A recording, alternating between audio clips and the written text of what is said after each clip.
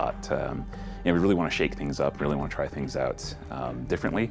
We want to get out of our comfort zones, get to meet new people, get to play on different worlds and all that. So it's really, really important to see it through players' eyes and to see how they experience things. I named it Adopt a Dev, and that kind of caught on. This program is so much fun.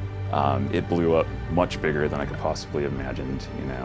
Originally we were thinking we'd have a couple dozen guilds sign up. We ended up with, I kind of lost track, around 150 or so. It was John Corpening's initiative, and he is also very, very keen on really building that bridge with the community and making sure that we're communicating more. I think all told, we probably had about 30 plus developers all sign up to get adopted.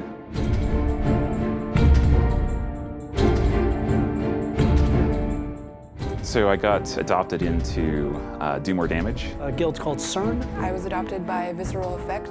Get of Fenris. The guild Hordes of WvW. The guild called Driven by Fury. I was adopted by Helios. Non-verbal persuasion. For World vs. World, it is large-scale combat. Every fight is just epic proportions. We've had some great experiences, some really good battles. And how a single commander can really change the tide. Veil 1, Veil 2, Stability 1, Stability 2, like everyone knows where they are in the rotation. They take that Zerg and they cut pieces off of that Zerg. They cut the head off, they devour the head. They cut the tail off, they devour the tail. It's amazing a single player in a large group can make a difference, but how the large group has to really put their faith in that single player.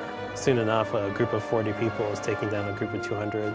It kind of raises the sense of being at war and the sense of battle and the military discipline. They are just what makes World vs. World a really awesome and unique experience.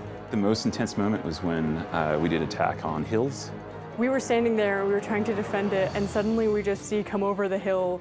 One side was Blackgate, one side was us, and then Jade Quarry snuck in behind us. 2 different Zergs on each side.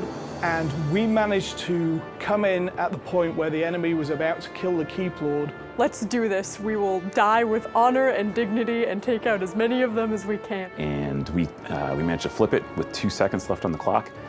It was intense. You were asking me one thing that I learned. I think I've learned a lot that we can use to improve the game experience. It just makes me as a developer feel like what I'm doing is actually very important to other people who are out there.